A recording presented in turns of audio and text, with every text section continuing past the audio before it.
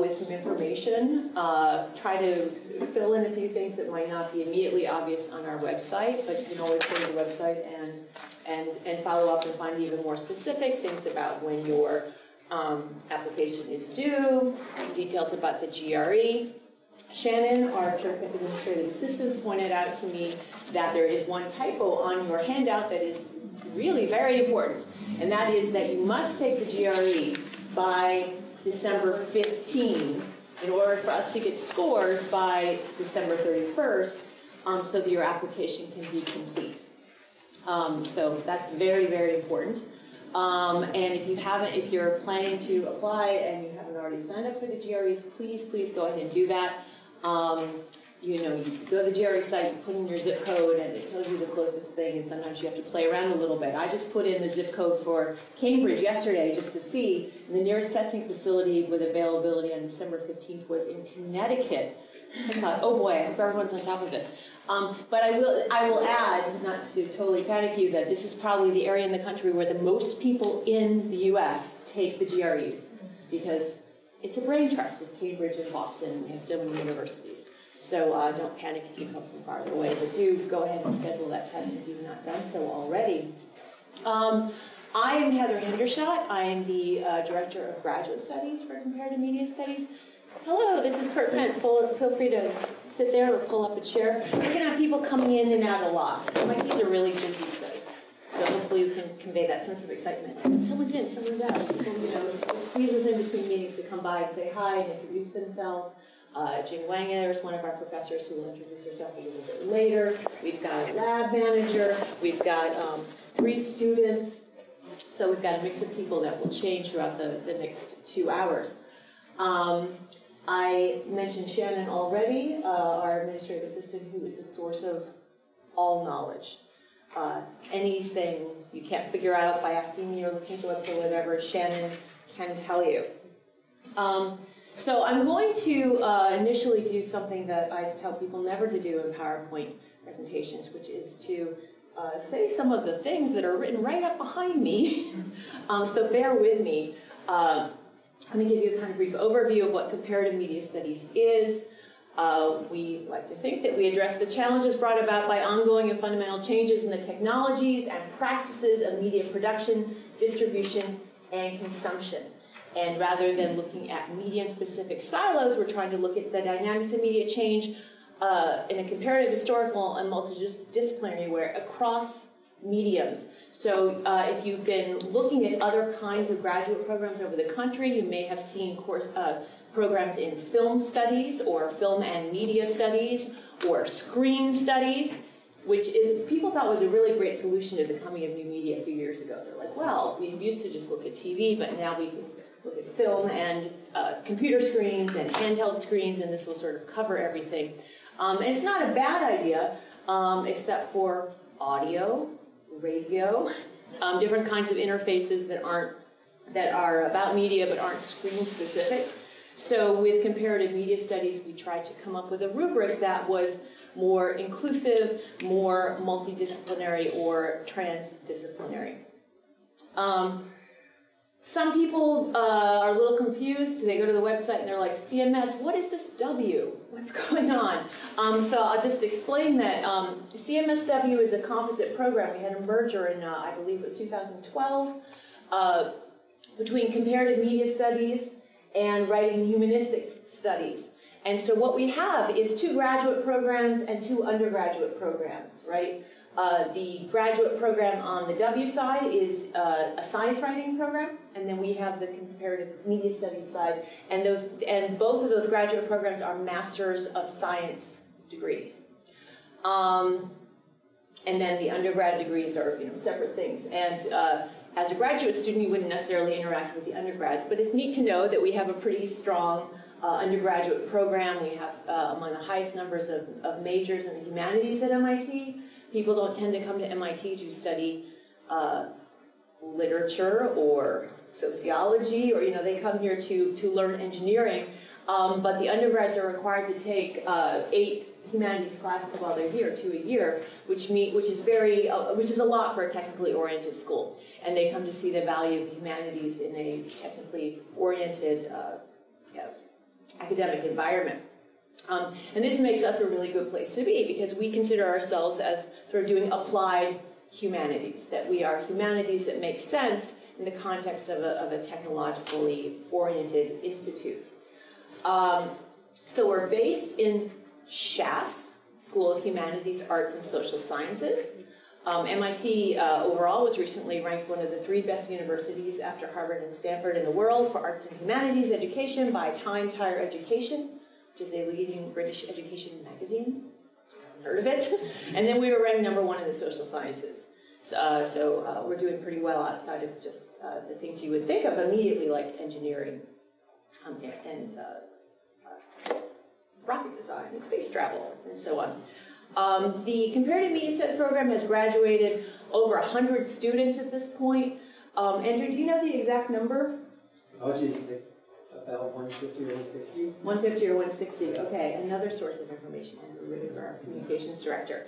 I would say about 30% of those master's students pursue doctoral degrees. We try to take about 10 a year. It depends upon funding because we really like to fund everyone that we bring in. We want to cover your tuition. We want to provide you a research assistantship that will cover your cost of living expenses and so on. And we're very committed to making that happen. So if we have 10 we want, but we can only fund 8 or 9, then that is what we bring in. I feel that's the right thing to do. So if we have a class of 10, typically about 3 people would pursue a PhD program from us. And the other 70% will go into a variety of professional endeavors, such as game design, TV production, management, museum education, not-for-profit work, advertising, marketing, really a wide range of areas. And if, hopefully, you're all aware that we have an alumni session tonight from 5 to 6:30. Shannon, what's that room? That is 56114. 56-114. Which is actually a little easier to find than this one. And we will have 4 CMS alums there. 2 who graduated a while ago, one from, I believe, 04, and maybe the other one 05 or 06, around there, and 2 who graduated just a few years ago. So, and this is part of our colloquium series. I'll talk about more about colloquium later, but it will give you a chance to get a sense of what CMS alums do, what they're up to, and also ask them questions and that kind of thing. We currently receive about 100 applications a year, and as I said, we admit somewhere between 8 and 10. I told you it's a fully funded program and to the best of our ability, mostly via these research lab sponsorships. And the program, I'll walk you through the course requirements and so on. But basically, you take a range of courses for your first year and a half, and you're spending your last semester, although it has started before then, your preliminary research and so on. But you spend the end of the program, you're culminating the program with the creation of a master's thesis, which is a written work of 70 to 100 or so pages. Sometimes it has a strong digital component, an online component. We've had a student, for example, who has written a thesis but also produced a documentary to go along with that thesis, or at least a rough cut. So sometimes these projects get very ambitious. I've had people come to my office and say, well, I want to write a thesis but also do a website and film. And good luck with that, but let's focus on the thesis to start with. So you have to be careful not to bite off more than you can chew. Students will get experience through the program not only doing this kind of individual work, which is what a thesis is, but also through various kinds of teamwork, whether that means working together in your lab, working on publications together, giving group presentations, and some of the things that our 3 representative students could probably talk about a little bit in more detail in a few minutes. Here we go. So, here are the 4 big trans elements of comparative media studies. We are transmedia, we are transhistorical, we are transcultural, and we are transdisciplinary. Here are photos of, which I'm not sure how well you can see, but of all of our faculty. So we've got Vivek Bald, who works on documentary production, and also has this very interesting platform that he's developed for Indian immigrant communities to share their histories. It's basically a kind of place where people find photographs of their families and put them up, and then people can say, oh, I knew that guy. You know, I worked with him in Brooklyn in 1952. And so he's building history in this kind of very managed, crowdsourced kind of way among his own subjects of his history. Federico Castellano is a professor of the practice who runs the Mobile Experience Lab, which I am told is soon to be rebranded as Design Lab. Okay. Ian Connery is an anthropologist who works on anime and in Japan and on pop music, Japanese pop music, and the economics of the global music industry. Sasha Kostanchuk works on civic media issues, has written a book on transmedia activism and immigrant communities in the Los Angeles area. Works on a number of social justice issues. Fox Terrell runs the Imagination, Computation, and Expression Laboratory, and so he's interested in cognition issues and experimental computational production that is organized around intersectionality and identity issues. Heather Hindershot, that's me. I work on conservative and right-wing media culture. My most recent book was on William F. Buckley, who tried to get all the crazy, weird people out of the conservative movement and forge a more legitimate image for that movement. He briefly succeeded, but they come back like weeds. So, Eric Klopfer works on STEM and educational games and runs the name of the lab, Shannon? Does he run at Arcade right now? Yes. Yes, at Arcade. Nick Momford does computational poetry. Really, really interesting stuff, and just a perfect example of the sort of merger of the humanities interest and technology interest at MIT, because he's often working on ways that computers themselves can generate poetry. But he uses, not just computers, he uses his brain too. He's been, for example, he's been working for a long time on a book a book that would be composed of nothing but 3-letter words. Called, shoot. I'll look it up. It's a great 3-letter word. I was once trapped in a car trip with him and he just named 3-letter words. It's very, very interesting stuff. Lisa Parks works on international issues around technology and surveillance and military technology. She's got a new book out called Life in the Age of Drones.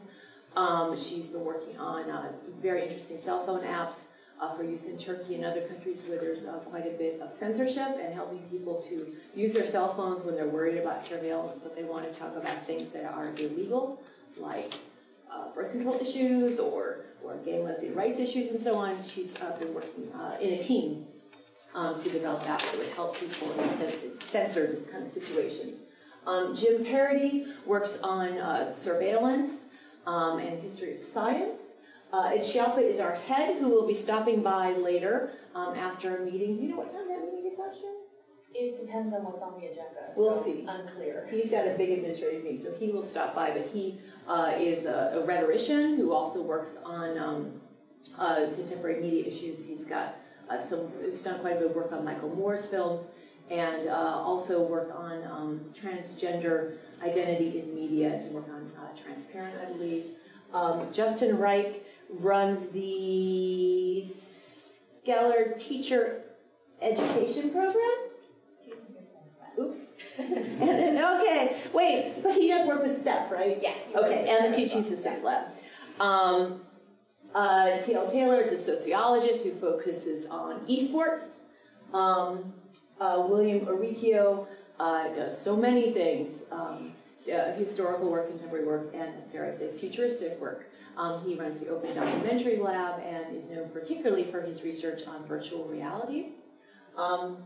And finally, Jing Wang, who has an NGO called NGO 2.0. NGO 2.0 in China, and works on media and advertising in China, and she can fill you in which she does in just a moment after I finish going through all these slides. So that gives you a sense of our range. And the interdisciplinarity of it. I mean, we have people who train in very conventional humanities fields. I myself was an undergraduate double major in French and film studies, and I went to grad school to study feminist film theory, and then I became self-taught as a TV studies scholar, and then I wrote a book about radio, and so we come from an interesting range of backgrounds. As I mentioned, we have these research groups that help us sort of put our theory, our critical ideas into practice, that also provide funding opportunities for our students. So the Center for Civic Media, the Education Arcade, the Game Lab, the Mobile Experience Lab, the Imagination, Computation, Expression Lab, Hyper Studio, Global Media Technologies and Cultures Lab, that's Lisa Park's new lab, that's our newest one, I believe. Teaching Systems Lab, also new-ish. No, yes. Open Documentary Lab that I just mentioned, and the Trope Tank, which is Nick Montfort's. And rap. What? Rap. And rap. Writing, rhetoric, and professional communication. Okay. And I'll just mention that if you are here and you are funded through a research lab, that would entail about 20 hours a week of work. And we do our best to align your interests with your lab, but that doesn't always work out, but we try. I've already mentioned who directs what lab, so I won't belabor this too much. But some of them have a professor who is doing the lead as research director, and some of them have research directors like Open Doc Lab has Sarah Walton and so on. So you can look at all that on our website. Another part of our program is that we have visiting scholars and postdocs. So, for example, Ta-Nehisi Coates was here for 2 years as the Martin Luther King visiting scholar, teaching kind of more on the W side about memoir and long-form writing memoir. Teresa Rojas, who worked on comics and Latina and Latino identity. Kareem Ben Khalifa, who was an Open Doc Lab artist, kind of artist filmmaker in residence.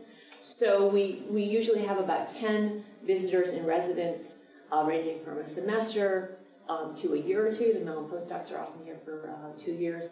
And it adds kind of fresh blood constantly coming into the program. And some of these people also teach courses. And they're also just here as a resource. We don't, Jim Parody, for example, teaches a comics class, but comics has been slow to develop as part of our curriculum. But since we had Teresa Rojas, if you're interested in comics, you could search her out to talk about comics issues. So the visiting scholars help sort of bring in new ideas and new stuff to what we're doing. This material is all on the website again, so I'll try to, can you guys actually see this? Yes, good, okay. So run through the curriculum for you. In the first year, you take Media Theories and Methods 1, what a terrific title, followed by Media Theories and Methods 2 in the spring. So in the first course, you're surveying a broad range of theories and methods in media studies, culminating typically with an annotated bibliography that relates to your thesis idea. And we really are looking for very directed people who come here with an idea about what they want their thesis to be on, although it shouldn't necessarily just sort of be solidified and concrete, if you will. You want to be flexible and open enough that you're taking classes that sort of open your mind to different possibilities, but because it is such a fast-paced program, someone who had very, very squishy general ideas about, well, I don't know, my thesis will be on education in the future. No, too general. So we like a more sort of specific focus so that you can really hit the ground running with your studies and with looking forward to your thesis. So you would end Theories and Methods 1 with an annotated bibliography. Typically that's the final assignment. And then Theories and Methods 2 ends with a proposal for what your thesis will be on. That is like a full-length seminar paper. Then you've got Workshop 1, which varies depending on who is teaching it, but tends to have a strong hands-on component. Major Media Text is a textual analysis class for thinking about the content of media. not just media as a technology, say.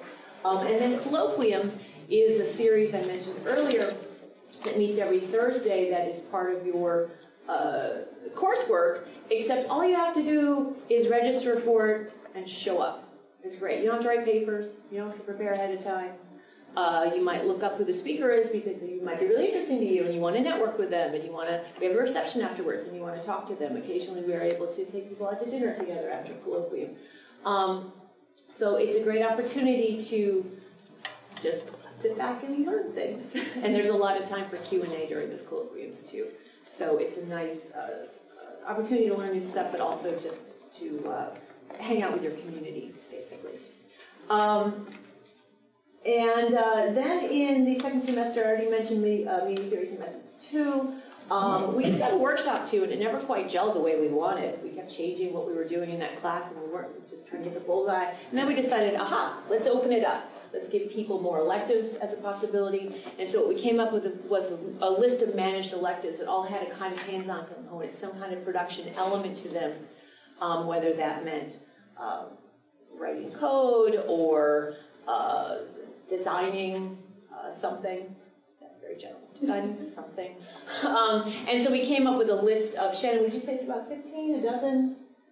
A dozen now. About a dozen now. We can always sort of add and subtract to that over time.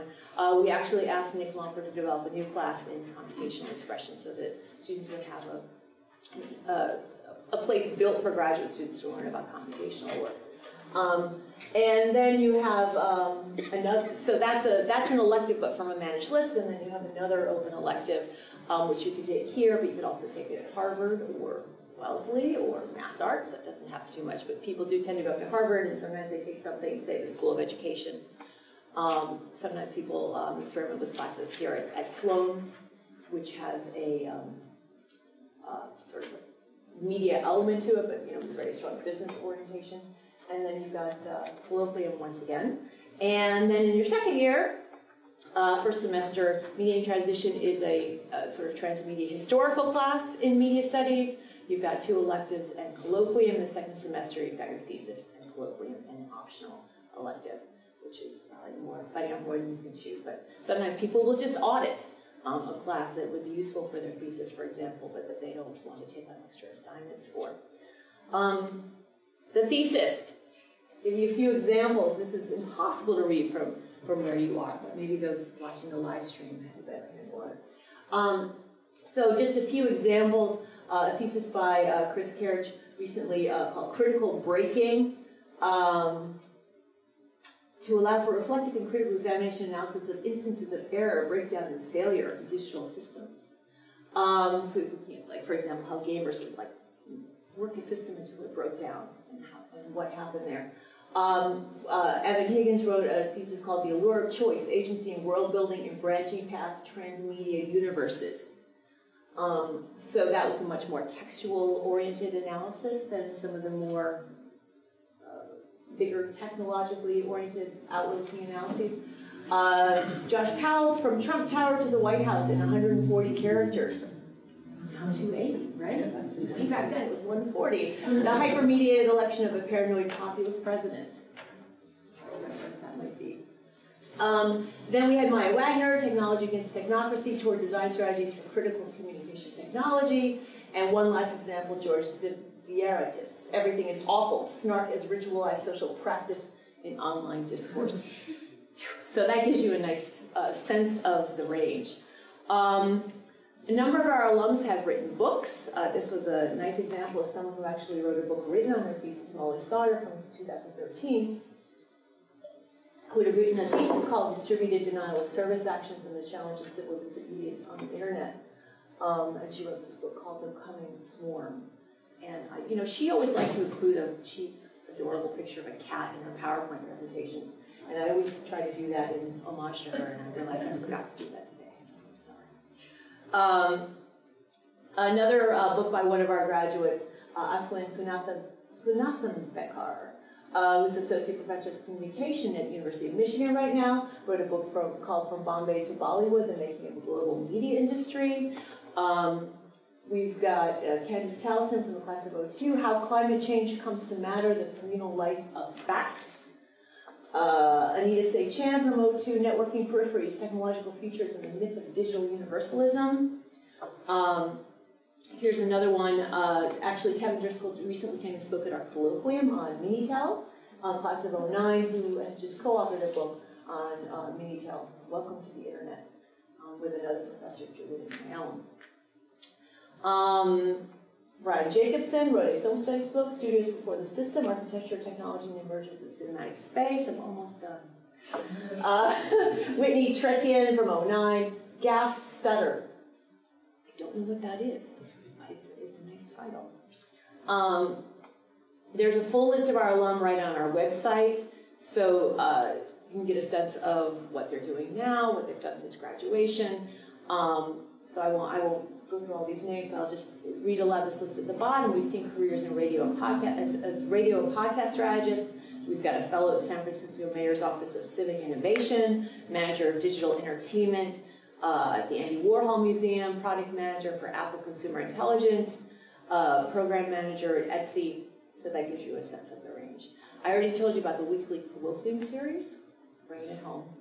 And of course, here is our lovely website to look at at your leisure. So that's my very quick run through. I'd like to open up for questions, but I would like to hear from a couple of people up here too. I wonder if we could start with Jing, because I know she has to cut out for a lunch meeting, and maybe she could introduce herself and talk a little more about the research. Sure. Do you want me to? Yeah, come on up here. You can sit there. You can stand up or just sit in that chair. All right, I stand up. Hi, how are you? Jing Wang. I'm a professor at CMSW. Let me use one sentence to describe what I do. I'm interested in studying the impact of new media on commercial communication, as in advertising. I'm also interested in the impact of social media on civic communication and civic communities. On the commercial side of things, one of the focuses of my work is on the changing fortunes of TV, digital, and social, and I look at them from the perspectives of branding and advertising research. Now, lately, I've been expanding my advertising research to the larger question of the changing media ecosystem in the US and in China. And I'm particularly drawn to what I would call a phenomenon of vertical crossovers, meaning tech companies are branching into, crossing over into the media sector, competing with traditional content makers and traditional content distributors. And I can give you 3 examples.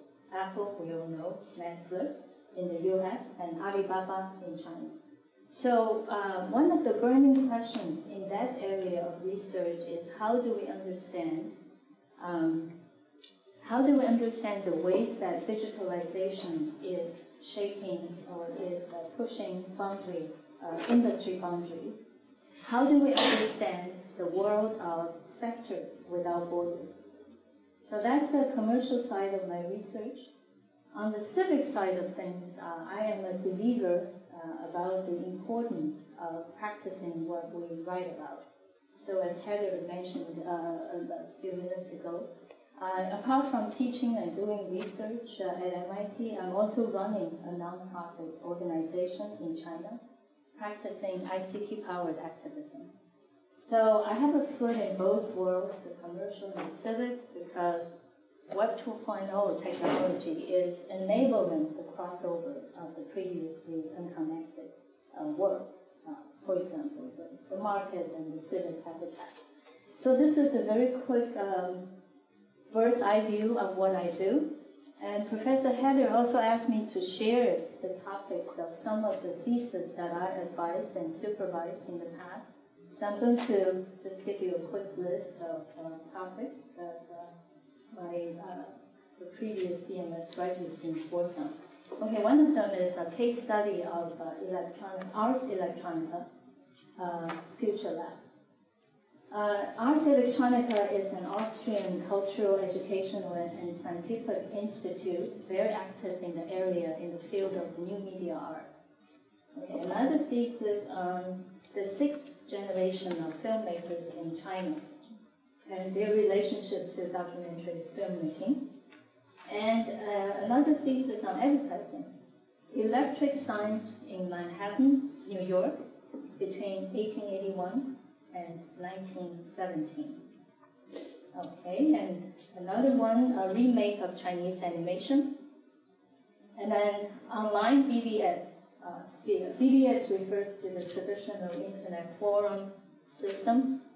And then a thesis on hidden activism, media practices, and the media opportunity in the politics of resistance. Finally, a thesis on makers, hackers, and geeks in China, creativity in the Chinese technology community. So I know it's too early for you to think about your thesis, but this list hopefully will give you an idea about the broad range of research topics that the previous graduate students worked on, those whom I worked with. All right, so that's it. Thank you. Thank you. Thanks. I think it's helpful. It's helpful to hear a list of the theses that someone's advised, just to give you a sense of the range.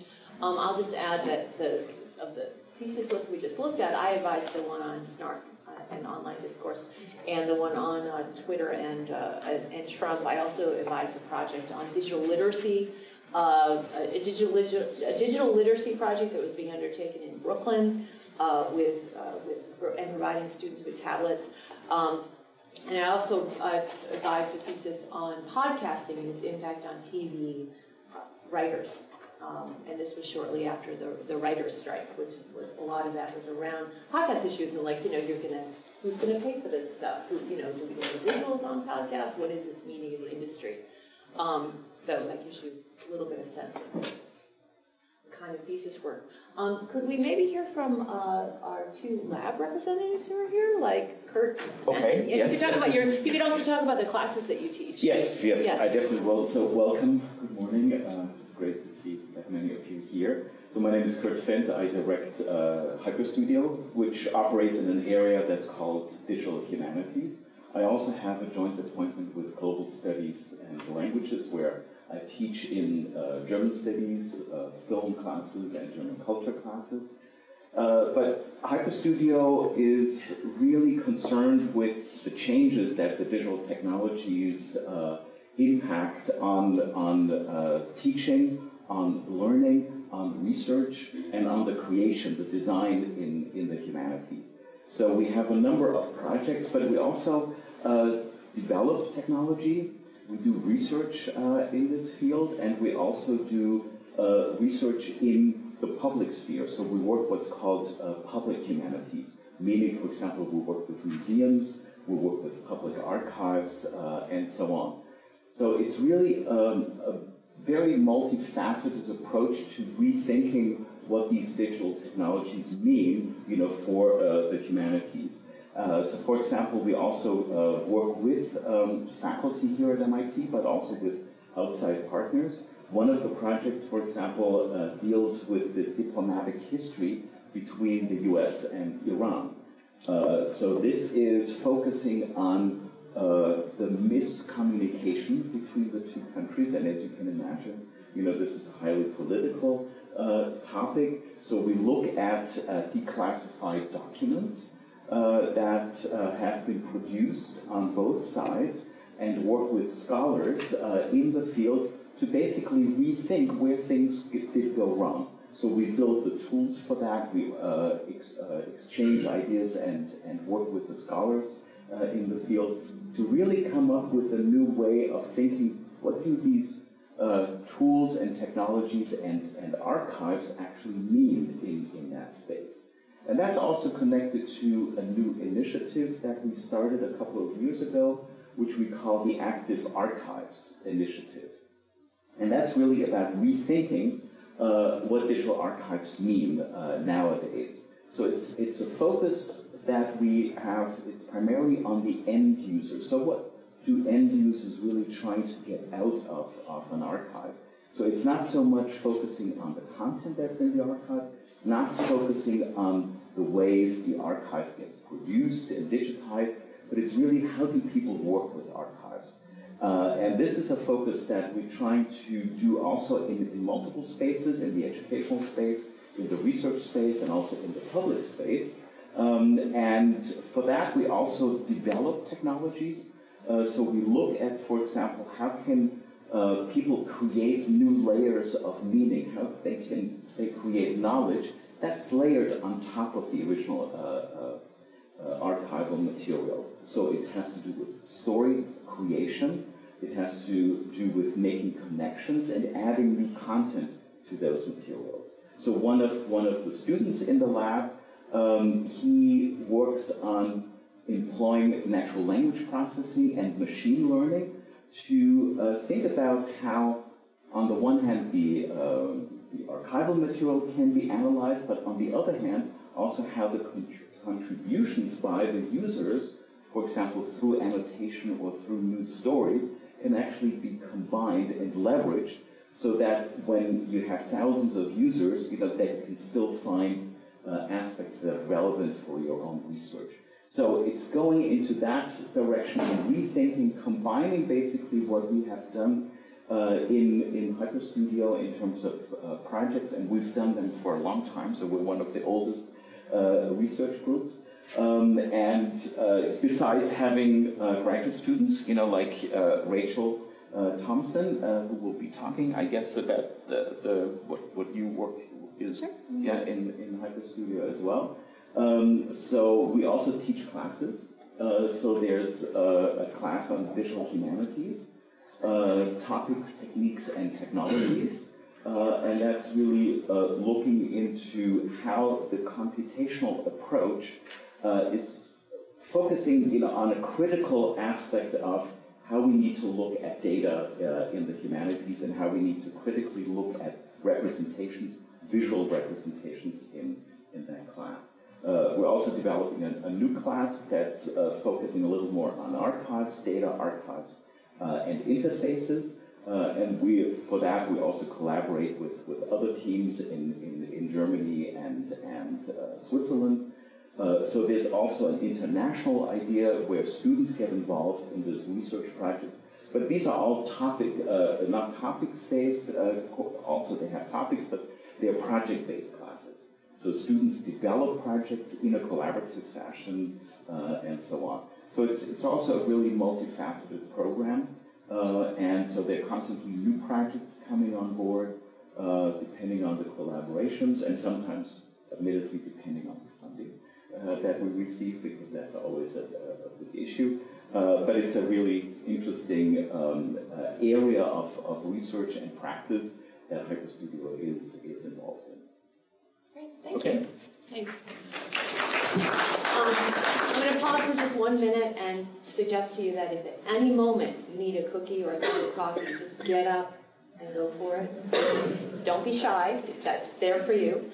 Also, I remember the name of Nick Momfort's 3 words only book in progress. One for the win. Right? So next we'll hear from YJ Kim. Hi, my name is YJ Kim. I'm a research scientist at Teaching Systems Lab. That's a lab directed by Justin Wright. I'm kind of representing a group of people within MIT campus who cares about learning and teaching. How many of you guys are interested in education? Awesome. So there are 2 labs exist, and I work at Teaching Systems Lab, and our mission is we investigate the complex technology-rich classrooms of the future and the systems we need to help educators thrive in those settings. So we face a lot of our primary audience are teachers and educators. There are 3 lines of work that we're doing within our lab. We do online teacher education, so we launched 2 MOOCs. One is about using system thinking tools to bring innovations within your schools. And the other is about design thinking, how teachers can use design thinking tools in their own classrooms, and more kind of case studies of those teachers already doing that. So those are 2 kind of online courses we launched this year. Again, helping teachers to bring different kind of practices into the classroom. Another line of work we do a lot is called practice spaces. Within at a lot of graduate schools, there is kind of this divide between seminar rooms and clinicals. So in terms of teacher education, pre-service teachers go through these classes and learn about these theories of learning and teaching, a lot of theories. And then without having kind of concrete practice, in between space, they go to clinicals where they actually start teaching. So what we're doing is using games and simulations to prepare the kind of more playful, authentic practice spaces for teachers and pre-service teachers. So I brought two kind of games as an example here, so we can talk about it later. We create both non-digital and digital games for teachers. So for example, this game called Meta Rubric, it's a game about assessment design. I'm coming from assessment design background, and most people think assessment is super boring, and I disagree. So we create this game so teachers can actually learn about authentic assessment design principles in a playful manner. So these kind of exemplify kind of things we're doing. The last line that we're doing is playful assessment. That's a kind of collaboration between Teaching Systems Lab and Education Archive Lab, where we're creating game-based assessment and training like this for teachers where they can learn about assessment, and also thinking about assessment in spaces like maker spaces, where there's obviously a lot of rich data students are generating, but there's not much assessment because a lot of makers don't believe that making can be assessed, and how we are envisioning what assessment can look like in that kind of context. So those are kind of line of work that we're doing at Teaching Systems Lab. An education arcade directed by Eric Klopper's lab, and more K-12 student-facing work. So like STEM learning, VR games where you can learn about stem cells and things like that, and like math games and things like that. So these are kind of two groups within MIT who are doing using technology for education purposes. Thank you. Now I have another place where game design is going on is, of course, in Game Lab, and unfortunately, we don't have a representative from Game Lab here today. Wait, I mean, I meant like why I'm here. I meant research manager. We're going to hear all about Game Lab. Okay. So sorry. But that's another place where game design is going on, and on their website you can get a sense of the games they've made in the past. I'll just segue right into Claudia Lowe, telling you about Game Lab. But you can also, she's one of our students, you can also talk about some of her experiences here as a student. I'll do the student part first. Okay, great. So hi, I'm Claudia Lowe. I'm a second-year student at CMS. I'm also an international student, so if any of you are non-US citizens, I can talk a little bit about that experience. But yeah, I'm primarily here today because how dare they, all of the lab managers of the Game Lab are doing their jobs and teaching. So I'm up here to tell you about the Game Lab. Right. So at the Game Lab, we make games, and then we play games, and we study them, and we sort of specialize in the advantages that kind of can bring to the table when it comes to researching and teaching. So for example, we have very close ties to an arcade. And I think also to ICE, that's the Imagination, Creativity, and Expression Lab, that's headed up by Fox Harrell. So, you know, we do games, but we're not the only lab that does games here at CMS. So, for example, two of the projects that I've participated in our lab is we have one long-term topic on looking at how Player 2 gets designed in games. And this started off looking purely at video games, but also has expanded to incorporate board games. So we don't like discriminate between, you know, board games versus traditional games versus video games. They're all, we kind of count all of them as under our purview. Another project that I'm on right now is looking at representations of colonialism in board games, specifically representational aspects.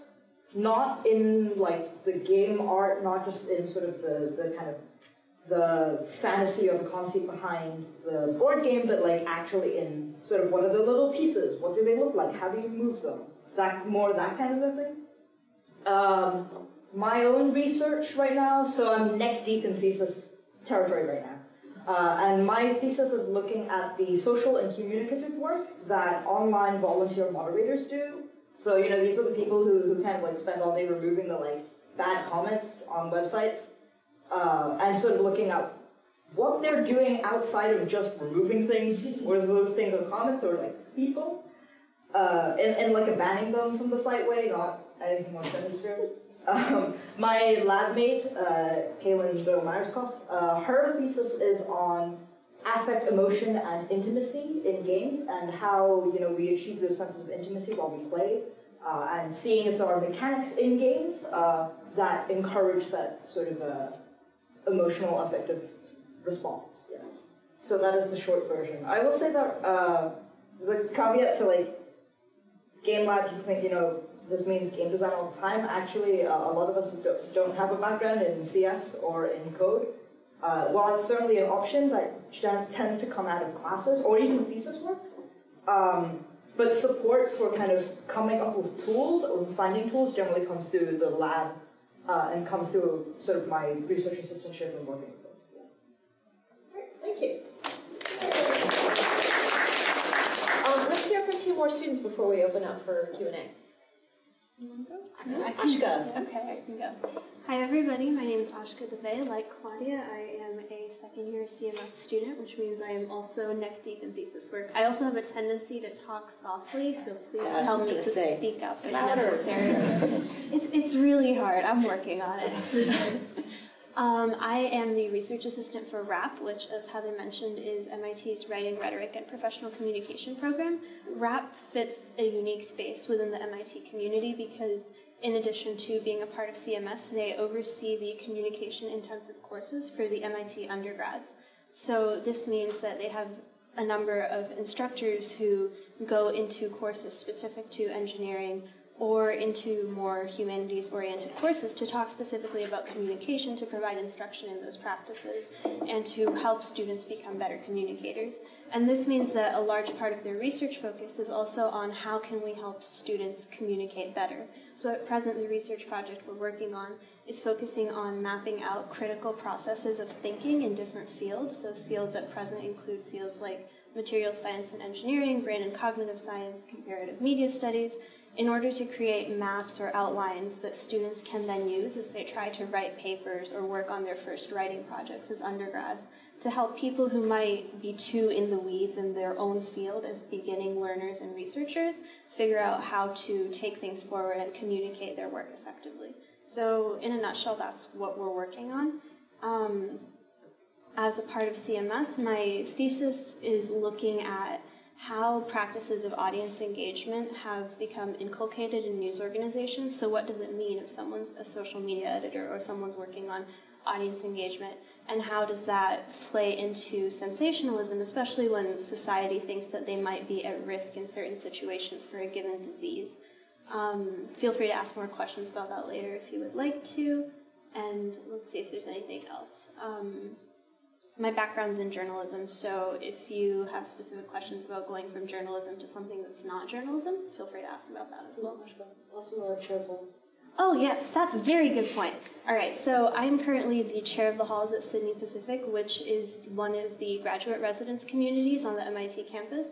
As chair of the halls, I'm in charge of the hall counselors and the general well-being of somewhere between 600 and 700 residents in SIDPAC. And if you have any questions specific to the well-being of students on campus, specific to how graduate housing works for students, specific to just like the general community life on campus at MIT, I am also a very good person to ask about those. Thank you. And finally, hi everybody, my name is Rachel Thompson and I'm a first year CMS student. So I'm only like ankle deep in thesis. I'm not yet. I love this sort of quicksand feeling. We're drowning in quicksand. So I don't have too much to say on that. I'm a research assistant in HyperStudio, which, as Kurt explained, is the digital humanities lab at MIT. I have a couple of different projects that I work on in the lab. I make a weekly newsletter that gathers digital humanities news across basically the internet, and so you should sign up for that. It's very informative and very useful. I also am a teaching assistant for his digital humanities class, so I go to the class and help lead discussion and kind of present on things. I have a background in art museums and art. I worked at the Harvard Art Museums and I worked at the Puberty Essex Museum up in Salem in their media departments. So I've also specifically, Kurt has a project called ArtBot, and I could talk to you a little bit more about that, but it's on the back burner right now, but we're hoping to get it back up. I work on another project, which is Annotation Studio, which falls under the Active Archives Initiative. It's a tool that is an online tool for collaborative annotation, especially in pedagogical situations, so like in the classroom. So classes can all look at the same text, all annotate it, and everyone can kind of see and share each other's annotations as kind of a springboard for talking in class discussion or like understanding text. And at the same time, we're hoping to develop a new tool, which is Idea Space, which is to create, help you outline essays from the annotations that you would make in Annotation Studio. So you can kind of see where we're going from reading and writing and better understanding close reading to better understanding the writing process. So we're currently working on, I'm helping work on an NEH proposal for that right now. Otherwise, I can't tell you much about theses. I'm interested in representations of incarceration across media, but that's about as far as I've gotten. Great, thank you. All right, yes. Wait, I would like to say a few words about the design lab. Sure. Yeah, great. I came in late, so I was sitting in the back. Hi, everyone. So my name is Ian. I am from the Mobile Experience Lab, Design Lab. I'm a co-director there with Professor Casaleno. He's also teaching a course in designing interactions. At our lab, we're a very multidisciplinary lab. We have students from all 5 schools within MIT, from architecture to engineering to humanities, from CMS students as well. And we work, our focus is on applying human-centered design and experience design with industry partners. So we work, all of our lab projects are sponsored, and we work with cross industries from food and nutrition to connected devices and lighting. So currently we have one CMS student working with us in our connected lighting project with Philips Design in seeing how we can situate technology of lighting devices, connectivity, IoT, and all of those with, for the future of the Karen City. Another project that we've done in the past, which we had multiple CMS students in, was our Caring Cities project, so which was a very economically focused project where we had students, not just within CMS, but also from different departments, going and doing research on projecting the future trends and to understand where we should go as a study towards what kind of experiences and services and products we should provide within the Caring City context and framework. So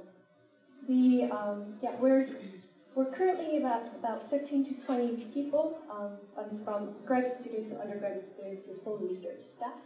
So this could be another lab that you can also take in if you join us. Great, thank you. Did I miss anyone else? I don't think so. Okay, then we are open for Q&A.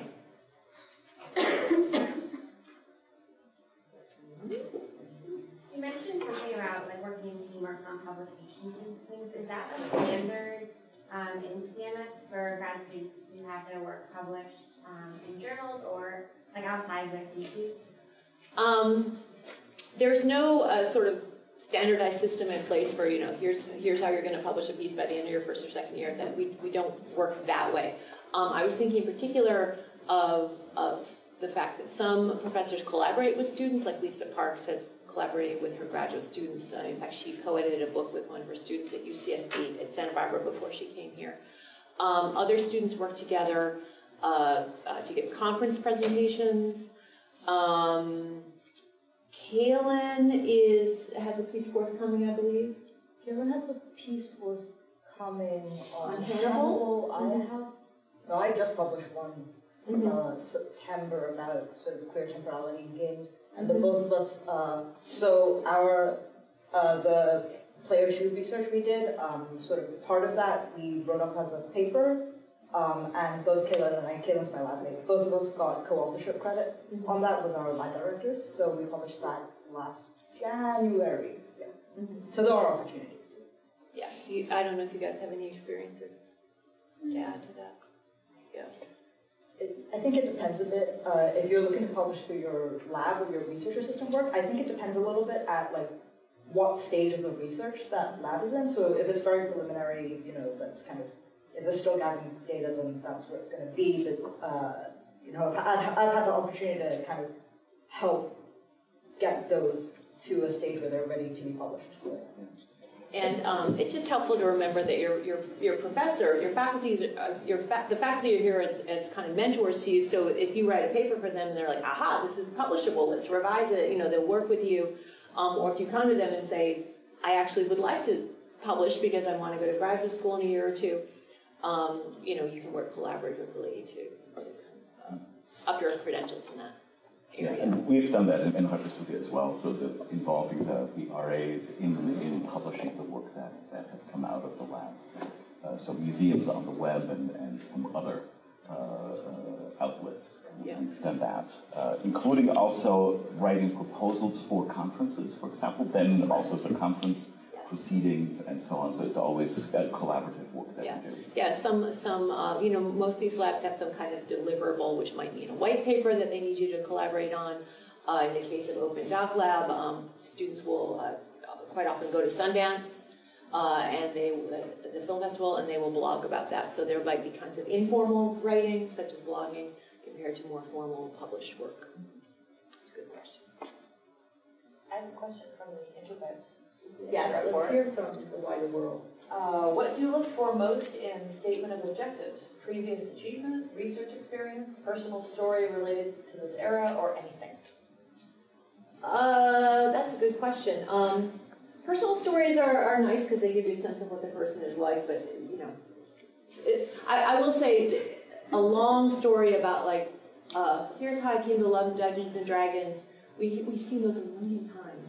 The long personal story about why you love games, it's a nice opener, but don't go off too much in that direction. We really want to hear about what your interests are, your objectives, and the kinds of experiences that you would bring to the program that would be unique, that would benefit us and you.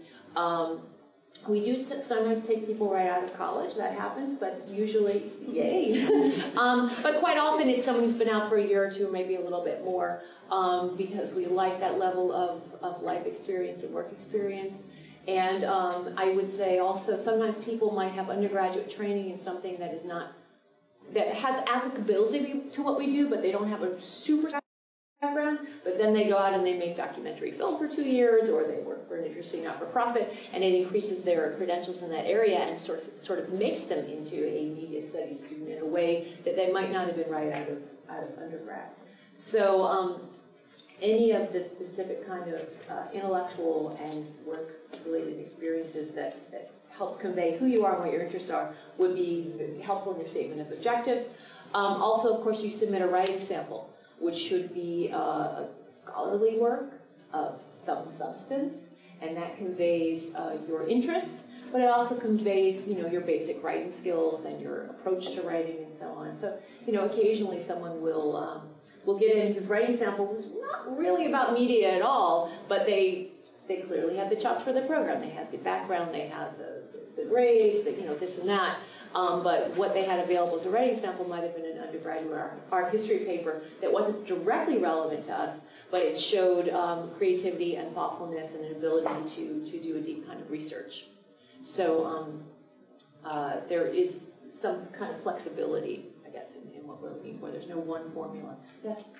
Oh, sure. I was waiting for you to mention one more question. I'm done. Okay. So just bouncing off of that, I'm a little bit more mid-career right now. I've been working for the last 10 years in nonprofit communications, primarily with feminist and women's rights and human rights organizations, producing all kinds of content. And I've been interested about your program for a while now, and I thought, okay, let me come to this open house and see. I was curious if in terms of writing, what I'm looking for is really to get some kind of I feel like we all are struggling with this information saturation, and how do we. And I was really fascinated by some of the projects that came out of the program.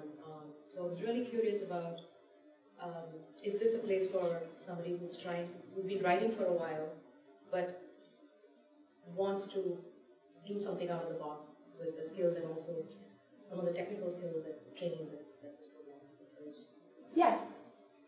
Yeah, what you described sounds like something that would certainly be of interest to us. Yeah. What kind of writing have you done? All kinds, like writing speeches for my director to producing podcast scripts, So I've done a range of writing, but I also know that I think we're writing for new audiences. It's not the same And I feel like even from when I started my career to now, I think so much has changed, right? We're finding attention span, we're finding so much. So I think the struggle has become different in the arena of writing. That's why I was curious, like I'm a radio producer at heart, but now the world of podcast is like, you're competing with so much. But there is also a lot of good content out there. There's a way to kind of navigate that. So I want to be building something. I've been struggling the last couple of years with building something that I feel like, okay, this is something that is not adding to the noise. So I think, and I thought this program might be like a space to kind of reflect and build something. Yeah, that just points to a really interesting sort of non-traditional background for an applicant. We definitely do get applicants from people who are mid-career pretty often. And so I would encourage you to apply. I'll add that sometimes when people have been away from school for a long time, they don't have a writing sample on hand that makes sense to them. They're like, what's that 5-page paper on Hamlet that I did 15 years ago just isn't really going to do it.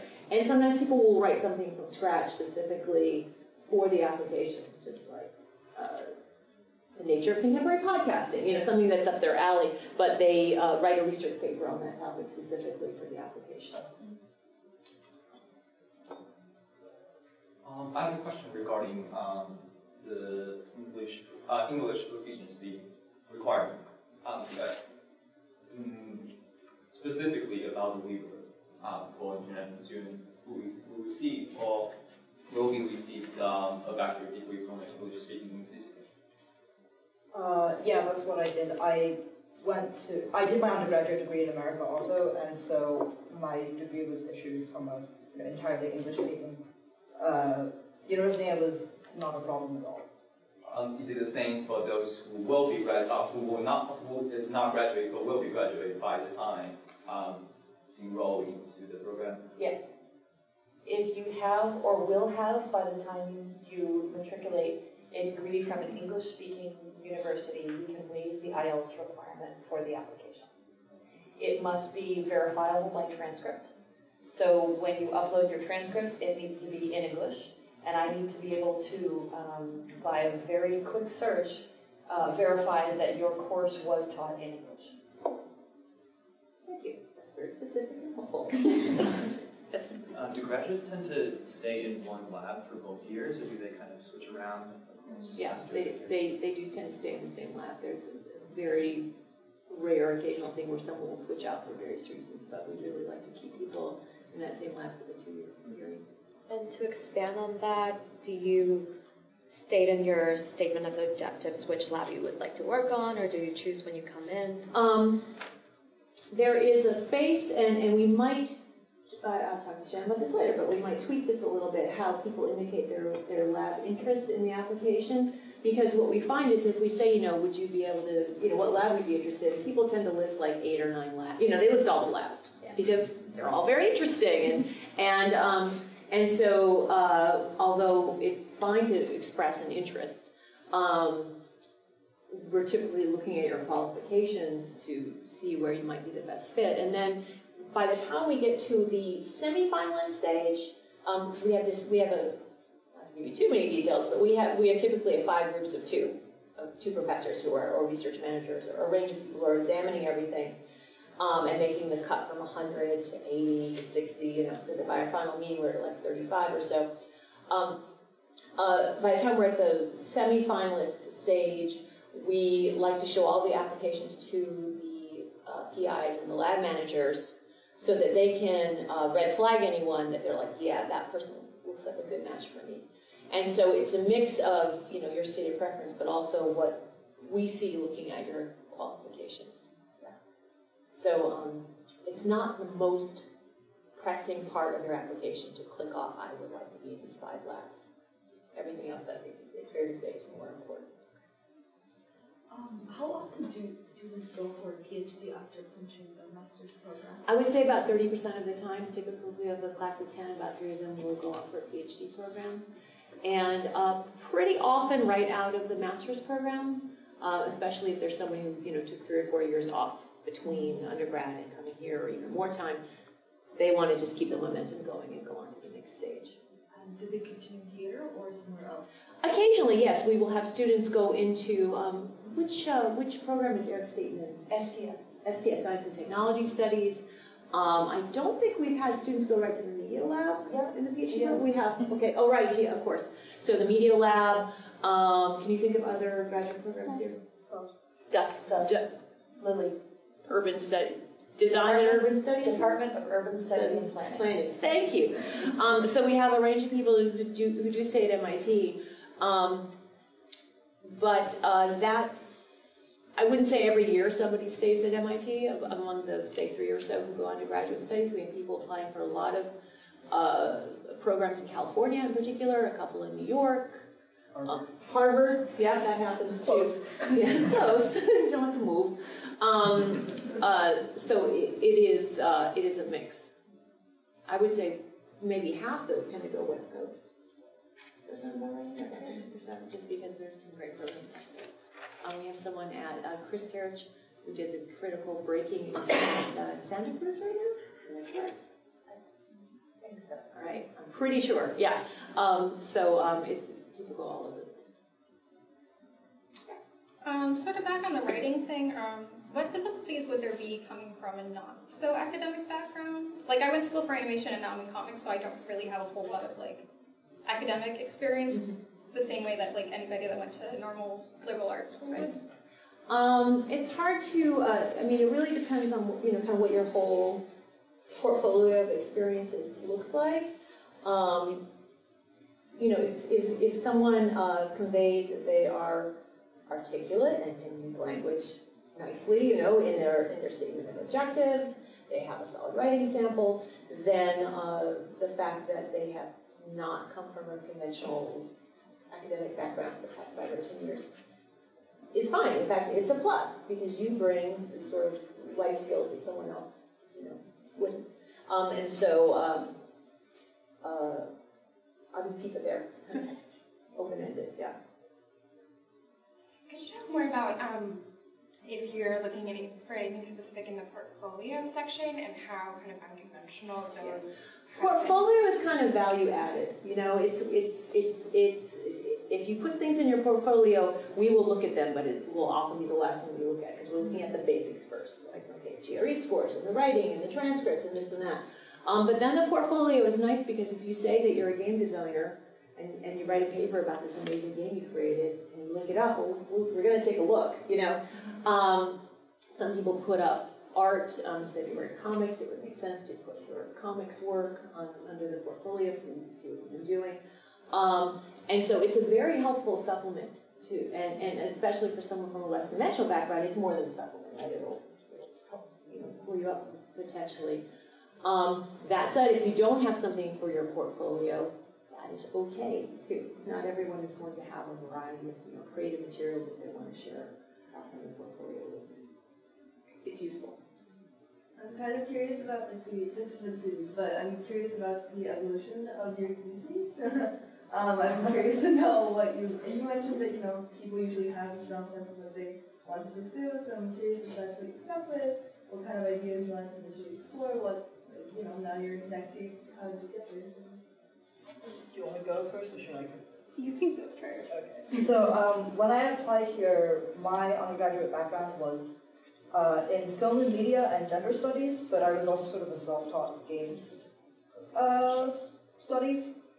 And so when I came here, statement of objectives, etc., like emphasized sort of my work in queer game studies, and when I got here, and then a week in, I was like, I'm not writing about that. I'm 180ing. I'm going to write about moderators, because I'm also a moderator online, and I've done it for a long time, and I was like, actually, I want to write about this now. I've since sort of compromised, because the mods that I'm looking at are working in esports-related areas. So it's like nicely managed to bridge those two. And I will say I settled on that topic after a week and kind of have stuck with it through till now. So I settled pretty early. Well, this is not the case for everyone in the cohort. I think a lot of us had like an idea and narrowed it down. So. I would say that mine came in a similar vein. It was definitely more of a funnel process. I started kind of broad with the fact that I had these seemingly disparate interests in like social media and how news organizations work, and also public health. And then I think the question that I asked myself over the first year of the program was, how can I mix these together into something that I would find interesting and exciting that I would want to work on for another year, right? And over the course of asking myself that question repeatedly, particularly given that in our theories and methods courses, our professors make us poke and prod at what we're interested in over the course of the assignments, it narrowed down into something that was like an actual question that I was excited about looking at and answering and thinking about in more detail. You want to give it a shot even though you're only ankle deep? Yeah. So I have a background in, I wrote my undergraduate thesis on a digital literary magazine, so I'm like shifting basically 180 now and like looking at incarceration, and I did practice in prison reform and prison advocacy, so that's kind of why I'm now looking at incarceration. But I came in originally, I was interested in education, specifically in situations of incarceration. However, there are like very strict standards about doing research in prisons and doing research with youth, and so prisons and youth is like the worst combination that you could have. So now I'm kind of, in lieu of that, I'm circling by looking at like the politics of representation and crime media, rather. Thanks. Now, I just want to pause for a second because Vicki Zemer is one of our grad students who just came in. Vicki, do you want to join us up here? Sure. And would you mind giving a little intro of yourself and maybe talking a bit about your thesis and your lab assignment? Yeah, absolutely. Thanks.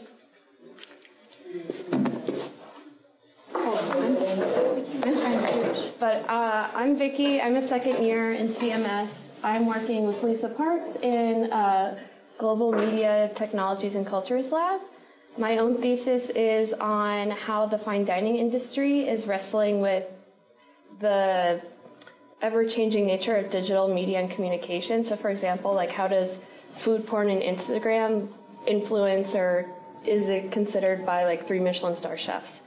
And sort of like taking like a historical look at how fine dining's wrestled with technology change, and then also looking at today with what they're doing with it. And within my lab, it's a little different than my own research interest, but I actually really enjoy that because I think it's kind of nice to have some separation. And it's also showing me a lot of areas within communication and media technology that I never would have explored myself. So I'm really appreciating getting a totally new perspective, and Professor Parks is fantastic. So I'm really happy with that. Good. Yeah. Thanks. Yes, I have a question from the interwebs. Yeah. Are the GRE scores weighed as more, equally, or less important than the statement of objectives / writing samples / GPA / work experience? I think it varies from application to application how relevant GRE scores. If we see a pattern of someone who is not a very strong writer in their statement of purpose in their writing sample and they had low GRE scores, okay, they're out. If someone has exceptionally strong writing skills and yet they had a low verbal skill, we realize, well, maybe you're not very good at taking standardized tests. That happens, you know. Or someone might have much higher verbal skills than, you know, their math skills. You know, we are not as concerned about math as we are about self-expression and using your verbal skills. So it varies from application to application. Is it overall really good to have the highest GRE scores that you can? Yes, certainly. But that said, I do recognize that, and we all recognize that some people are not terrific in standardized testing situations.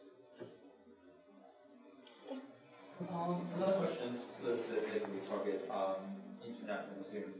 I know this is a program that will award the Master of Science degree, and I wonder, does that degree, does this program count as a STEM program? No. That will,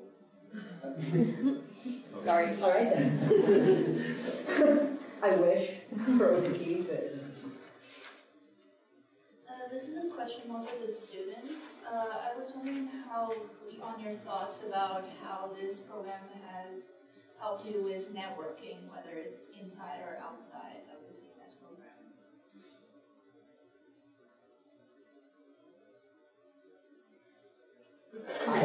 I've been talking a lot. I don't want to start. And actually, this is one of the things that I'm grateful to my thesis advisor for, because she encouraged me to be thinking about, okay, once you write your thesis, who do you want to show it to? And has been helping me to kind of connect with academics, but also people in the industry that I'm looking at. And sometimes they're formal, sometimes they're informal. Again, if you have the chance to publish with your lab, that can be great, especially if you're going to present it at a conference. So you can get funding through MIT, you can get funding through the program. Also to just independently go to conferences on your own, and those are always really great places to meet people in your field. The colloquiums are another good example, I think. So every week, the program will invite speakers over, and that's like a great opportunity to talk to people, or you can even suggest people that the program should kind of bring to talk to CMS. So that's always a nice opportunity as well. But I mean, also just MIT campus, there's just a lot of people who get invited here to speak here, and you can just go and show up. Yeah, and like to add on that, I think coming from MIT, it really helps you get your door in your foot in the door. Sorry, I just woke up like an hour ago. And that, for example, like just emailing people that are visiting Harvard or visiting MIT and being like, I'm also a grad student at MIT. They'll usually respond to you. It's been pretty nice. But also, like, I think you have to take the initiative saying, like, okay, I want to meet these kind of people. And once you take that initiative, there are people that will help you. Like, I always go to Shannon and be like, Shannon, do you know anybody who does this?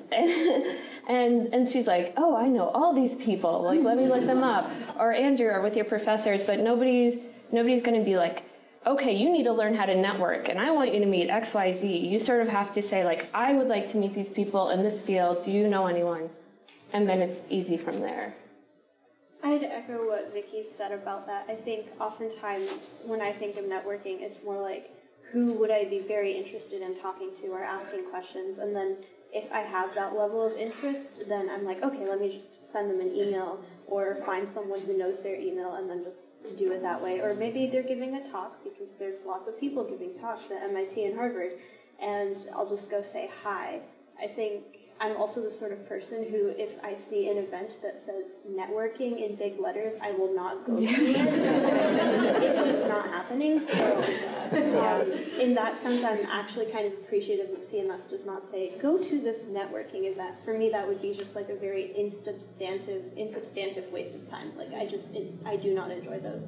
So they exist. You can go to them if you want to, but I personally have avoided all of those with great success, and I think I've still been pretty good at networking, just because there are lots of really cool people here doing very cool things, and if you get in touch and you're like, hi, I want to talk to you because your stuff is cool, then they're usually like, yeah, I'd love to do that. People enjoy talking about themselves. Yeah, and also, like, CMS is really a department where if you want to do something and you take the initiative, like, you could pretty much do what you want. So, like, if I decided, okay, we don't have a networking event for alums or people in this, but if I was like, hey, Heather and Shannon, like, can we have, like, a little coffee thing for CMS alums in Boston? I'm more than 100% sure, and Andrew too, that they would help me figure out how to make that happen. Yeah. So it's kind of like, what's the program you want it to be, and how can you help make it that? Yeah, if networking means like meet interesting people, I think it's pretty built in to the program. But not like business school where you have like once a week these events where you have to go and talk with a name tag. To meet industry leaders. Yes. Thought leaders. LinkedIn influencers. Yeah. Andrew? Can I pretend to be a perspective? Yes, please. So related to all that stuff, what are the opportunities for students to work with faculty that are not in CMS? The students can speak to that. I will say that you have elective opportunities, the managed list and all the open electives, and that is how you might work with someone, say, in the media lab, or you might go up to the Berkman Center. Is it the Berkman Center for Internet Studies? Is that what it's called? Internet Law and Society, perhaps. It is in part a question of initiative, going to the Berkman to hear talks, or going to talks at Harvard or the Shorenstein Center for Media and Politics, or talks here, or through the classes that you take as electives. Yep. Or even not necessarily working with faculty. So again, my labmate, I think, just released her first game, and that was off working with classmates, actually undergraduates from MIT, because they were handling the coding, and I think she did some of the writing on the art. So she made a game. It did not as faculty, but it started off as a class project, and that's how she met people. And then with PCs, I was thinking in particular with like readers or Yeah, I think Claudia and I both have like industry academics, I would call them, as our readers. So the Microsoft New England Research Department? Center? But it's Microsoft the Research Center. Microsoft Nerd, right? That's what it's called. They're literally across the road. Right. Yeah. They're like actually next door to us, and there are some amazing people who work there. And they come to Colloquium a bunch of times.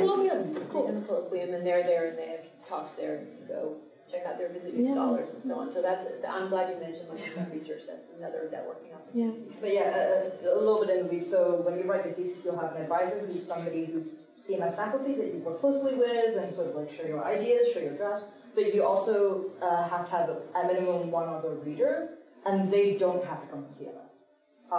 So we asked people from Microsoft, like, we really like your work, and this is what my thesis is about. Would you be interested in being my reader? And what that means is generally they get like an advanced copy of your thesis like a couple of months before you hand it in.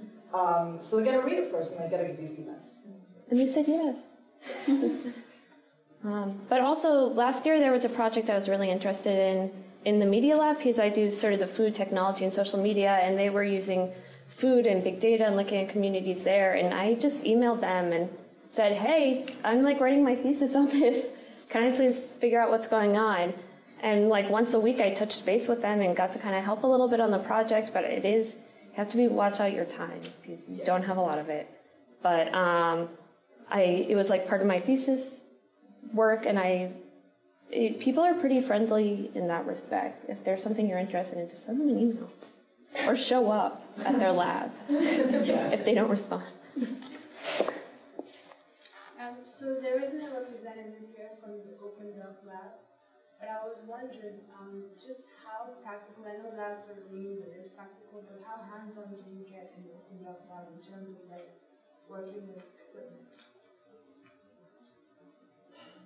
I don't think I'm going to give a fully satisfactory response to that. The Open Doc Lab is not a technical lab where they sit around building VR equipment and headsets all day, for sure. They are bringing in visiting filmmakers. The reason they're not here today is they have a guest speaker and they have to manage that event. They're very, very good fundraisers, and they get equipment from, like, they can go to They have all the gear. They have all the gear, yeah. They can go to someone and say, we're the MIT Open Documentary Lab. What do you have some gear you want to share with us? Yes, we do. What do you think? You want to test it out? And so that's where the equipment comes in. So it's not a sort of building lab with soldering irons and so on. So they're using the equipment. We just added a VR class to the curriculum, to the permanent curriculum that will be taught I think it was taught as a special topics class once, and then it will be taught as a permanent class this spring. Okay, and obviously that's not just the theory and history of virtual reality. There will be virtual reality experiences, but again, it's not a sort of strictly technical class. Hopefully that's. But that is to say, there are a few people that have been RAs in the Open Doc Lab that their thesis work is more hands-on, and I think that's really complemented their work as RAs very well. So I know a lot of people that have been Open Doc Lab RAs have had more technical project-based thesis work. Or at least have technology as a complementary component to a written thesis project. Yeah, absolutely. Yeah. And that might happen a little bit more in Open Doc than in some other labs. I know there's no one here from Imagination, Computation, and Instruction Lab, but and I do want to know more about this lab, and I also discovered that it's also listed under the CCEL department. Yes. So I'm just curious to. I would recommend you emailing Fox Harrell, who runs that lab. He is not here because he's on leave. on research leave. But in my experience, he's been very communicative with students who say, one, I'd like to know more about your lab. And he has, is it a cross-appointment, Shannon, with CSAIL? Or, yeah. So he works with computer science graduate, PhD students. So he's working with our master's students, but he's working with PhD students in CSAIL. But he could tell you more. Will he be looking at applicants from a more technical background comparing to other? He will not be looking at any applicants this year because he is on leave. So he will not be doing committee work and be on that committee, presumably. But when we review applicants, we are always thinking, who could this person potentially work with? And so, for example, even if someone were on leave, we might say, hey, look at these 3 students. You're interested in having one of them in your lab next year. Or, look at the whole group. Who looks appropriate for you? So because he is running a lab, he's someone we would check in with, but he wouldn't be like doing the sort of grunt work of reviewing 100 applications. Because we respect people's lead time and confidence. You don't have to worry about, if you're working in an area and your person is on leave, just fall through the cracks completely. That's absolutely not the case. I have another question from the introducers. Yes? In the program, how much of the workload is essays versus hands-on work? And for the thesis, is it possible to do a journalism project or startup idea, for instance? Most of the work, by which I mean more than 50%, that you are graded on is going to be essay work. There's also going to be oral presentations, different kinds of group projects, but the majority of work is the written work. I would have to see specifically what the project was, but the short answer is that no one is going to write a thesis that's their pitch for a startup company, and that's not going to count as an academic research project in your master's degree. So that said, you might write a thesis that helps you start up that 501c3 when you get out of here, that lays down the groundwork for what you want to do, or lays out the key questions that you would go to funders with, or to a foundation with. So it's not that that work is unrelated to somebody wanting to do a startup, but the thesis itself would not be that startup document. I guess I'm interested in hearing from the students what you think sets MIT's program apart from other media studies programs, or maybe why you decided to come to this program particularly. Yes, so you're putting me on the spot. I can go first. first. Okay, if you you can want go me first. to. I'll start. Thank All you. right. So as I said before, my background's in journalism, and I was working at the AP in New York for a year before I came here. And when I started thinking about grad school, I was like, this is really great, but there are so many gaps in my knowledge set, right? There are other things related to media but that aren't necessarily journalism that I'm interested in and possibly want to work with or explore someday. So when I was looking for grad programs, I did apply to a couple of journalism ones, but I also applied to CMS because it's more broad. The scope is different. You can look at more issues, more things. You get to explore more because CMS is very, very interdisciplinary in a way that many other programs are not. And for me, that was the big draw because you get to work with media in so many different capacities that might not be possible in other programs. Yeah, and I also kind of agree with that. I majored in American Studies and Media Arts and Sciences, which is like computer science and design, so 2 interdisciplinary majors, and I still wanted to continue that comparative look at technology. And so for me, when I was looking at programs, I was looking at what communication programs also have cross-pollination with human-computer interaction, or at least around resources like that. And a lot of the communication programs I was looking at were like political focused or health focused, or seemed very focused. And so I really wanted to go somewhere where I could have like this core of media studies and communication, but I could talk to people in computer science really readily, or I could talk to somebody who studied virtual reality and this stuff, or I could go and talk to a chef, and that those sort of ventures off would be normalized. in a way, and I wouldn't have to fight against being able to have like an anthropology person look at my thesis and what would the perspective they would give, because we were communications department. And so in CMS, I feel like every single person is doing something totally different from each other, and I love that because it really allows you to be empowered to like have the perspective you want to take while still having a lot of other perspectives of people who have also done kind of different things, and how do you make sure it's legitimate while also new and interdisciplinary.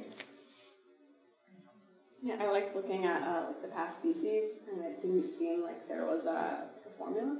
Like they were all completely different, and then the same with like faculty writing. So I looked at like the books that were published and articles published by faculty, and they were all over too, which meant that even if I came with an idea of my thesis, other areas were totally up for grabs. In my case, I wasn't, so I'm very focused on studying games. I knew I wanted to study and criticize them, but not necessarily make them.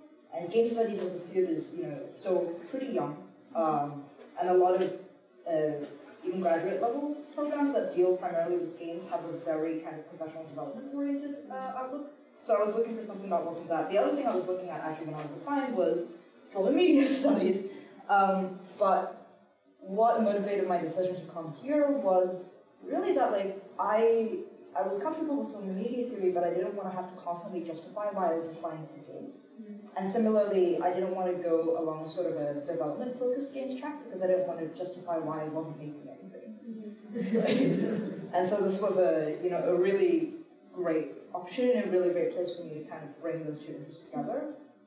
And also the other nice thing about interdisciplinarity is that no one's going to yell at you if you decide to stray outside of your field and use methods from another discipline, because no, we like that. Yeah, it's seen as a plus. That's what everyone's doing, and we see the strength in that, and that's been enormously helpful for me. Yeah, and I also want to add one thing. What I liked about CMS is that there were people who went into academia and there were people that went into industry, and it was totally accepted. Where a lot of the academic programs I was looking at, it's like we're training future scholars. And if you end up going into industry, it's like you sort of have betrayed your professors, or you have let yourself down by not getting an academic job. And in CMS, it's both are viewed completely the same way in terms of how people respect them and how people will help you get to where you want to be. And so that was really important for me because I didn't know if I was going to go. I felt like I was going to go into PhD. I still might, but I need time off. But I was like, I'm not sure, and I don't want to go down a path where I'm going to finish and the only option is to go into academia. I want to be somewhere where I can finish my master's and say, okay, I'm going to continue into a PhD, or no, I'm going to go and work in industry, and I have the tools I need to do that. And I feel like CMS is definitely enabling me to have those dual options. These are all really helpful answers. I'll add that, there's a place in the application where you indicate where else you've applied. It's helpful for us to see the range of your interests that way. And that part of the application cannot hurt you. It's just useful information, just so you know. But a number of people do apply to both PhD programs and master's programs. And then they see where they get in, and then they sort of weigh and balance everything and figure out, well, what are my priorities? And, for some, the tipping point is, well, I got into this prestigious MS program, I got into this prestigious PhD program. Do I want academia, being a professor to be my only option when I'm done? And for some people, absolutely yes. So yeah, I had to make that decision. I was choosing between a PhD and here. And from here, you can always go on to get a PhD, but once you're in the PhD, you can't go back and do CMS. It's true. It's very, very difficult once you're tainted as a PhD and you just have to be a professor. And of course, then the difficulty is that the job market is particularly fraught right now. So it's very, very kind of, shall we say, Darwinian environment for newly minted PhDs. And so if you get a master's degree that opens you up to a lot of different options, one of them being a PhD, but other ones being industry or not-for-profit work or whatever, you just have more options open to you. Just as a cross-check, it seems to be getting close to that, but what are the comparables? I mean, I'm here and I see the value of this program, but I just wonder, just as an exercise, what would you compare this program to and how are you different from it by name? And are there programs that are less writing based, for instance, as a way of comparing? There are technically oriented programs. Isn't there a game program at NYU, for example, that I was thinking of NYU ITP. NYU ITP is like a lot more hands-on if you're more of like a maker. I would suggest that. Right, or the Media Lab. Yeah, or the Media more Lab. Hands-on. And you will not be doing writing. Yeah, exactly. There are a number of master's programs in limited areas, like documentary, to play, like I believe Santa Cruz has a documentary training program right now. There is a program in social justice and documentary at the New School for Social Research in New York City, right, which would train you to do exactly that, social justice documentaries. So there's some very specific programs out there. I don't know how helpful that is, but Comparative media studies program, but it's a global comparison. there is comparative media studies existing as an undertaking, I guess, at Columbia University, but I do not believe that they currently have a graduate program that's still in the works. I need to misspeak because they are being streamed. Yeah. Some professor to say, how dare you? But I believe that they do not have a PhD component yet, specifically in Columbia. I have a question from the interwebs for the students. Mm-hmm. What do students do in the summers? Are there resources for research travel? I can start again. So this past summer, I interned at Google doing user research, user experience research in the research and machine intelligence group there. I did have past professional experience in UX research as well. But before I got that, I was planning on going to Spain and doing field work, and I was going to get funding through MIT Spain to do that. So there are options. You need to. I'm not familiar with CMS options for summer independent thesis work, but there are a bunch of random places at MIT that have money for students to do things in the summer. I know. Did you get PKG? I got Misty. Okay, so then there's the PKG. What does it? Yeah, what does it stand for, Shannon? I'm sorry. Sorry? It's the Priscilla K. Gray Service Fund. Yeah, and we had, I think, 2 students this past summer who used that fund for their summer work. So I think Aziria, who's in our year, went to Argentina. Yeah. Assyria was in Buenos Aires. And working with an alum, I think, or maybe not. I don't know. It wasn't my project. I'm sorry. But then also Marielle, who's also a second year, got funding from there to run a student media workshop in East Boston this summer. So the short answer is what they do during the summer is they do thesis research. You gear up for whatever you need to have under your belt before you start your thesis work in your second year. Sometimes at the end of the summer you realize, hey, my thesis is not that at all. Oh no! And that's productive too. That you read 20 or 30 books and realize this isn't exactly what I want to do, and you go in a new direction. But people need to do field work, do that over the summer. People need to gather data. People need to do different kinds of ethnographic research, do that over the summer.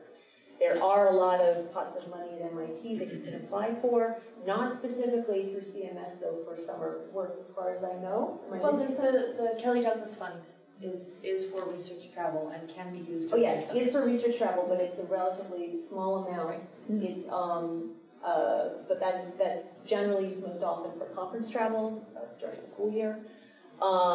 There are some students do summer internship at Microsoft Research, which does provide funded summer internships. So there's a lot of opportunities out there, but you have to be a kind of go-getter. No one's going to just be like, here's 10 grand for the summer, go with it. You have to be applying for stuff and getting out there and finding stuff. And of course, Shannon and others are always there to help and send you to the right website and so on, especially just to find the little, as I said, the pots of money at MIT, because it is such a well-funded institute and there are so many different kinds of things you might not think of. You might be thinking, I want to do media research in Mexico City, and be looking for media when you should be looking for Mexico City. You should be looking for international funding instead of thinking about your specific media project. Yeah, and I do have a tip of advice. I wish I was applying for grants for my research right when I got here, rather than waiting till my second year, because it takes foundations like a year to give you money. Yeah. Sorry, So I can't wait on the coffee. I gotta. So I found all these pots of money, but they take months and months to process. And so now that I'm at the beginning of my second year, they're like, we can give you the money in April. I'm like, that's hopefully when I'll be done. So if you know that you're going to need money for some general topic, maybe you don't know specifically where, when you get here, start looking. And as a related issue is if you're doing ethnographic work and you need IRB, what do you call it? Yeah. Human subjects approval, basically, that you're going to have to plan ahead for that. They're pretty fast once you get going, but you don't want to just show up to do research and then realize, oops, I didn't get the proper protocols dealt with, ahead of time. Absolutely. So, Heather, about the question about what other programs people look at, because you've done one, as our communications person, we try to keep track of them. I'm looking at my bookmarks of the other programs that I check out every once in a while. The only one that jumps out as particularly hands-on is Georgia Tech's Masters in Digital Media. Yes, that's a very good example. Thank you. We compete with a lot of programs that are much more theory or the traditional academic base. So there's the Modern Culture program at Brown. There's art history and visual studies at Duke. There's ones that are a little bit closer to what we do. The Communication, Culture, and Technology program at Georgetown is one. But when I look at the programs, man, we want the first 10 plus years anybody that we offer admission to, they always came here. It was a long time before anybody went to another program. The ones that they have in the last several years have been PhD programs. Exactly. We almost never lose an admit to another master's program. Yeah, that's absolutely right. You tend to lose people to a PhD program, or occasionally someone got in, but they just got an amazing job and they're going to do that instead of going back to school. That kind of thing. But it is unusual for us to move out to another master's program. Other questions? We haven't heard from you yet. Other than, sorry, first, okay, other than Nick Mumford's laboratory, is there someone else that's doing some literary writing thing related to sound? Or, because I'm not, like, the thing I have in my mind is like doing something about the listening experience in what I suggest called the locomotion media. So I think like I don't, like my project would not really fit into one lab, and I'm not sure if I should apply here to CMS or to DOSP, maybe, because like I don't want to be an urban planner. I want to do like theory and critical thinking, relating sound, cities from a literary perspective. That's my background. Right. So maybe it's not that really specific question, but what an interesting person you are. It's worth pointing out the separation between thesis topic and lab. Oh yeah. Because that seems relevant here. Yeah, that's relevant. You're absolutely right that Turk Tank is the place that would potentially be doing work that would be of great interest to you. But that doesn't mean that you would be in Turk Tank if you came here, depending on who else got in, where people fit, whether or not Turk Tank has any funding that year, what grants they have in the works, and so on. So you do not want to come here specifically just because I got to go to MIT because I got to work in game lab, and you just picked your spot. That is not a good criterion, I think, for coming here. That said, if you want to work, let's say that you wanted to be an Open Doc Lab, you got an Hyper Studio as your RA assignment. But Open Doc Lab has meetings almost every week with guest speakers and free sandwiches. And you can hang out and you can participate in other labs. A Civic Media Lab, we have not been able to place people in the Civic Media Lab for, I guess, maybe 2 years, something like that. But people attend those lab meetings if they choose to. How much time do you have in the day? But people who can find ways to connect with the labs that they're not necessarily working for. And if you're open to connecting in that way, but it's not necessarily your research assignment or your work to earn your way, that's fine. But I would not recommend anyone choosing us just because I gotta get assigned to this one lab and work with this one professor and that is the be all and end all, because you need to be more flexible and. Okay, and can we like apply for 2 programs? Oh yes, yes. If you wanted to apply to dozen, and you can apply to as many programs as you want. Yes. Yeah. Oh, I'm sorry. We had one question over here, and then you. I'm curious how people are assigned to a thesis advisor or how they pick a thesis advisor. Aha. You're not assigned. You pick an advisor. I can speak to that, but maybe you guys could speak to it a little more directly. I think you want to. Sure. I don't know. So the way I went about it is when I started thinking of a thesis topic, I kind of looked at the list of core CMS faculty because your primary thesis advisor has to be from CMS. And I was just like, hi, I'm thinking about these things. Can I come meet with you for a bit to talk about this?